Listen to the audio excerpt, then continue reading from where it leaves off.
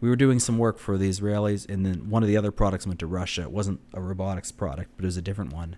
And I can remember I came into work one day, and this older fellow I worked with, really good mechanical engineer, grizzled, biker, cool guy. That's awesome. I came in one day. I'm like, "What's up, Harry?" He's like, "Fuck."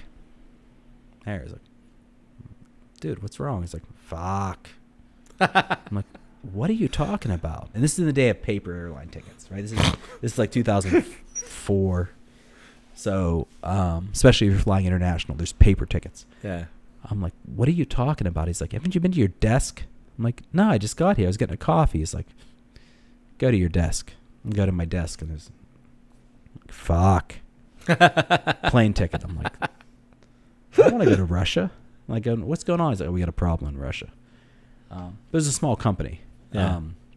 So yeah, it was Do what you gotta do. It was that kind of a company where it's like, hey, we shipped some stuff to like we said, doesn't work till it works on the machine. Yeah. We shipped the gear to Russia, something broke, so like 3 of us had to go to St. Petersburg. There's worse places to go. Yeah. St. Petersburg was cool. I've not been there yet. It seems cool. Like I had that one mentor from there. It's really beautiful. I mean, it's interesting. It's beautiful. I was a little concerned because we were doing work at a nuclear plant, and they had a big banquet, and there was food. There were big fish. Oh, that's cool. On the table, you know, on the banquet table, and it's just because of the heat. Like in the U.S., you have to condition.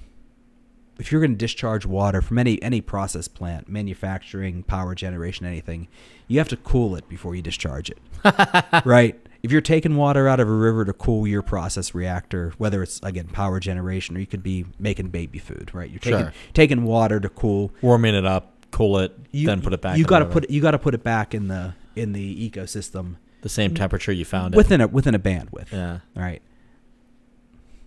A little different over there. You know. Oh, interesting. So they were dumping, not scalding hot, they were dumping hot water. So the fish grew big.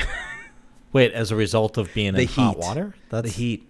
That's interesting. It changed the ecosystem. That's really interesting. But if a little bit of a little bit of a Simpsons moment, we're like, this is a nuclear power plant. Like, why are these fish so big?